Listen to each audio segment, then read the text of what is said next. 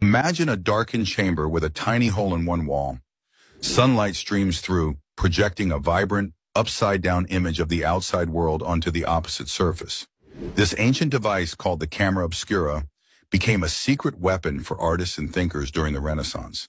By tracing these projected images, artists could capture realistic proportions and master the elusive art of perspective, an innovation that transformed paintings from flat depictions to lifelike worlds filled with depth and detail. But its impact didn't stop at art. Scientists like Johannes Kepler used the camera obscura to study the behavior of light and vision, paving the way for groundbreaking discoveries in optics.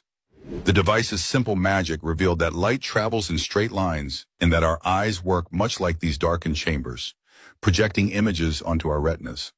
Through this humble box, the boundaries between art and science blurred, sparking a revolution in how people saw and understood their world. The camera obscura's legacy endures in every image that strives for realism today, reminding us how a simple principle of light forever changed human perception.